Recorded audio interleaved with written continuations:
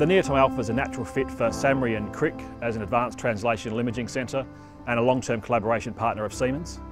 We're obviously focused on frontier imaging, but also bringing those techniques to clinical patients.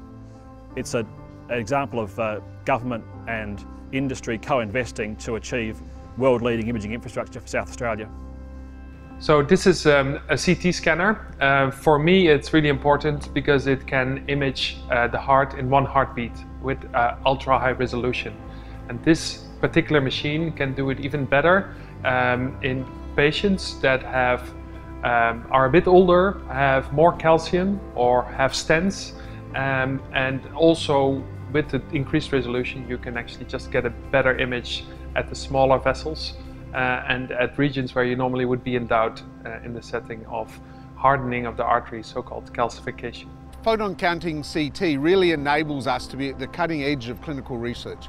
It enables us to ask questions that we've never been able to ask before about what the plaque looks like in someone's coronary artery. You know, can we do better when we're dealing with rectal cancer and the diagnosis of rectal cancer? Can we do better in kids with lower radiation doses? Oh, I think it's been terrific that SAHMRI has been able to show the leadership to firstly develop the imaging centre itself, CRIC, and really bring that infrastructure to Adelaide and enable Adelaide to benefit from that from a medical research point of view and obviously from a clinical trials point of view.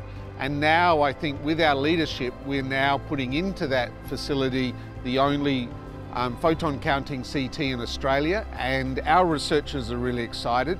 But even more important is all the other researchers in Adelaide and around Australia who are really excited about the opportunity to use this instrument.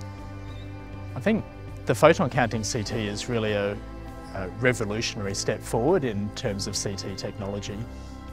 The image quality, lower radiation dose, but the most exciting thing is that we're really just scratching the surface of what it's able to do.